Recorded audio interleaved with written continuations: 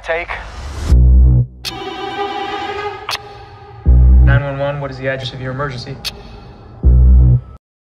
Hello everyone, what's going on? Welcome back to another interesting video. Good morning, good evening, good afternoon, good night. It doesn't matter whether you're tuning our channel Movies on Screen. In this video today we will give a review on the Hollywood movie The Guilty 2021. Dear viewers, The Guilty is getting limited release in theaters on 24th November 2021 and will be available to stream on Netflix on 1st October. It's 90 minutes long and is R-rated for language throughout. The Guilty director Anthony Fuqua's latest feature is one of the many American remakes of the international hit that don't quite get what made the original, a Danish film from director Gustav Moller, so special. Many of these remakes are often a film that have rather precise narratives with specific events or twists the audience didn't see coming the first time. Which then gets retold for American audience. The Guilty is no different. If one were to have never seen the original, then it's a fairly good suspense-filled drama that showcases much of what we like for Fuqua.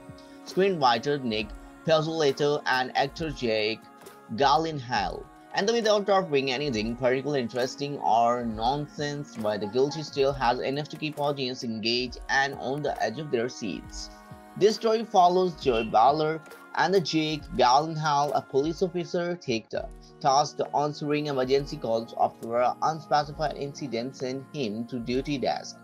During the particularly stressful shift and day before a trial, he answered a distress call from a woman who claims to have been abducted. The transpires over the next few hours in filled the twist and turn as the officer became increasingly obsessed with the finding and saving his woman. The story of an officer become overzealous about the particular case, abusing resources, being unnecessarily rude to colleagues, and is potentially in trouble for a serious crime in neither new nor innovative.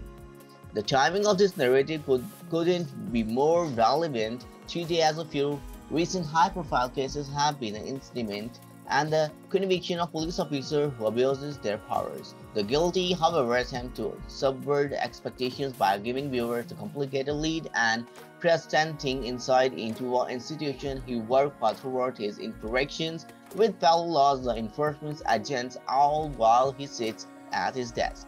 There's clearly a source of toxicity at work, often being outright rude, is dismissive toward his fellow emergency call agent, and also showing disdain for his job. He can still be efficient when the needs arise, executing and acting quickly to aid a woman in need of help as a desperate attempts to save her continue. His outward persona and being the crumble, revealing a broken man who requires help but is not receiving it by the very institution that should help people in need. As a remake, however, The Guilty falls short. It's nothing more than a beat for a beat copy of the original. Pizzolatto adds a bit more for the reflection. The environment Joyce is reaching the Denmark setting for the California, adding a specific detail like a fire ravaging the state that make emergency service scarce.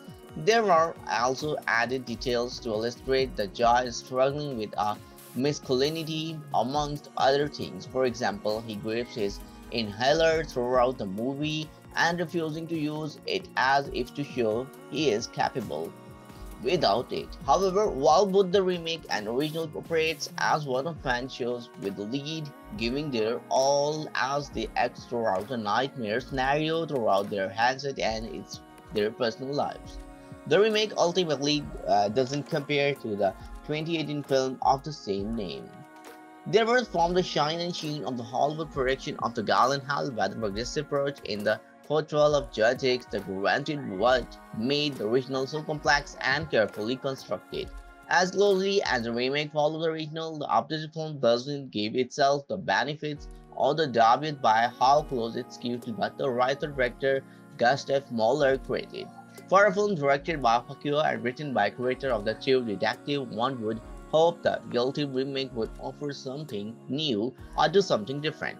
But it doesn't do either. The film could be sure fire hit on Netflix throughout despite its shortcoming and unjustified existence. It's a fast-paced, intense, and well-acted drama that doesn't demand too much from its audience. That's all from today's video. I hope you like our video. If you like, then hit the like button, also subscribe to our channel and hit the bell icon for more recent updates. See you in the next video. Goodbye.